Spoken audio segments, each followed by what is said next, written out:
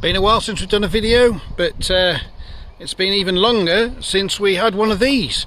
Give us a thumbs up if you like these videos and you want to see more. So this is, for those who haven't spotted already, an Autosleeper. It's a Harmony. So of the van conversions, this is often the most popular because of the two seat belts and the two forward facing seats in the back with proper seat belts.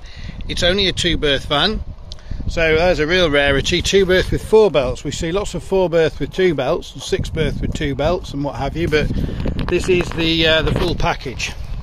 Also we've got wind out canopy there. Now it is a 1.9 turbo diesel. It's a 1995 and the gearbox works absolutely perfectly. We've got loads of history, book packs there, etc. We've also got 2 keys with it. There's the original Autosleeper manual. As you can see, these front seats do spin round, giving you a great communal area. There's the small table there. I think there's a big table somewhere as well. So this side folds down to make a sofa if you wanted to. You've got your single bed there with the front seat folded. You've got another single bed on this side, or you can use that cushion over there, put it in the middle and make a double bed sleeping across the van. But we'll stick on the outside for now. You've got a cassette toilet there, your windy canopy. So there is a couple of little spots, look, where there's a bit of corrosion. I'm sure somebody with a wire brush and a bit of touch-up paint could certainly improve that drastically. Usually there's paint fade on here, but this has all been redone. There's a rear sort of nudge bar and bump and tow bar on there. Makes it look quite low at the back, but that's because that step's hanging down really low. Now this is probably the most disappointing bit. There's some of that's perished and cracked, so you know that could really do with someone spending a bit of time on it, rectifying it, and probably getting a nice big cowling like this to go round rather than trying to paint it and obviously treat it for rust and get it all put back right, but then put a piece of cowling or a nice big stick around the electric hookup with some danger arrows or something. But the rest of it, the stickers are a little bit flaky, but the black is all intact there. It's not cracked or split. Probably do with a couple of tyres on the front. We'll probably fit those. We'll probably put a couple of tyres on it.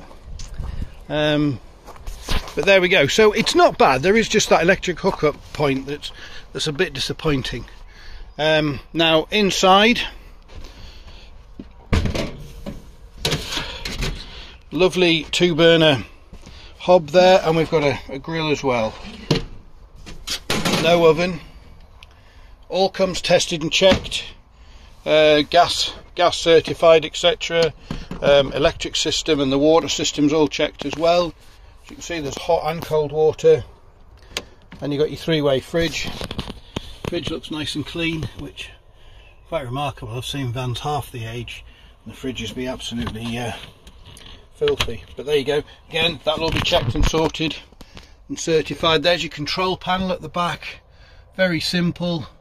Water level, 12 volts on and off, water pump on and off, and a little light there to tell you when you're plugged in to mains.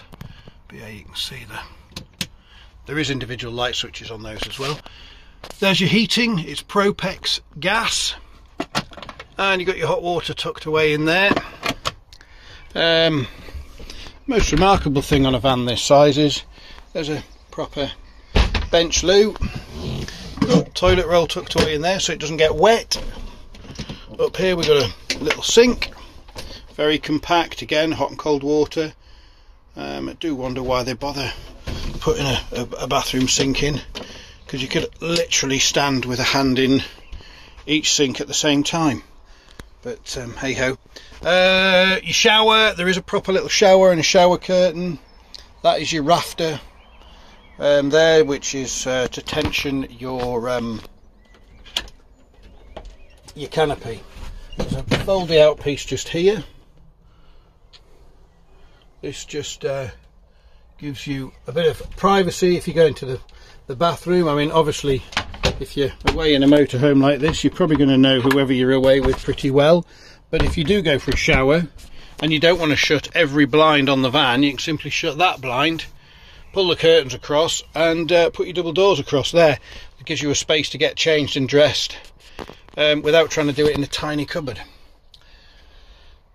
Yeah, you've got blackout blinds and fly screens on all the windows. Again, they all come checked. Let's just have a... Maybe there isn't another table with it. There's just that one table that's there. But there you go. But yeah, lovely little van. Oh, space for your TV up here. We've got an extractor up there, in and out. But yeah, curtains around the cab, 5-speed, all the gears working properly. A lovely little compact original Autosleeper factory conversion. So there you go, guys. 70,000 miles. So hardly excessive mileage for something of this age. But there you go. Give us a thumbs up, give us a like, come back and see more videos. Thank you very much.